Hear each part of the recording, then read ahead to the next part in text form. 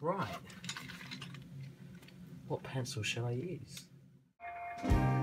I've been working on this project as of today because it's part of our location drawing project for my course in illustration animation.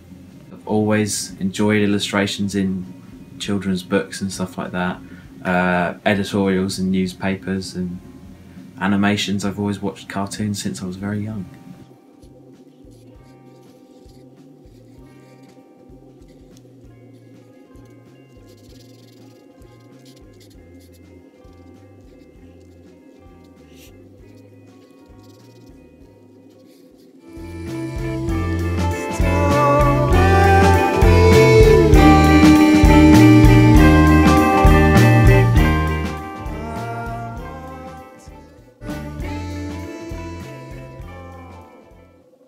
Like, drawing is something I love and want to keep doing for a long time, but it's a good place. Very creative, very motivated. It's usually after I've done a bit of exercise or something, and it makes me really motivated to do it. Put a bit of music on, that always gets me going, and then I can probably work solidly for a good 2 or 3 hours, and then I need to take like a tea break.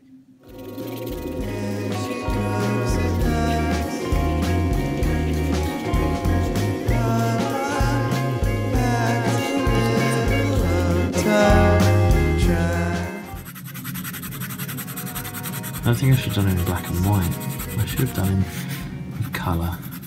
I just need to find a way to compose it.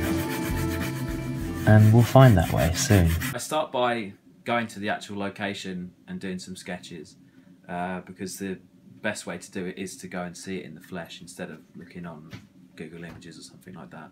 So I start with that and then take my drawings into the studio and begin to develop them into different compositions and pieces of work that I might then put through a process of making a print or something like that. With the final result, when I get to it, it's usually a good feeling, like, because when you put a lot of work into something and you finally get to that end result, it's always nice. But I always sort of have an underlying thought that it could be better in some way, which I think is a good thing, because it means you always develop the final piece until you're completely happy with it. A couple of times I've gone wrong is I've gone into working with the wrong mindset and not had a sort of positive outlook on it, and just got very frustrated with it and binned it and considered like just quitting altogether, not really feeling it anymore. I don't ever really feel like giving up. I sometimes think it's better just to like walk away from something if it's not happening, because there's many other outlets that you could work that image into. So I wouldn't say I ever think about giving up. If I couldn't do it anymore, is illustration, I'd probably find another way to do it. I'd probably use my left hand if I got my right hand cut off, but it would be pretty disappointing, frustrating as well, because it's a nice release of creative energy.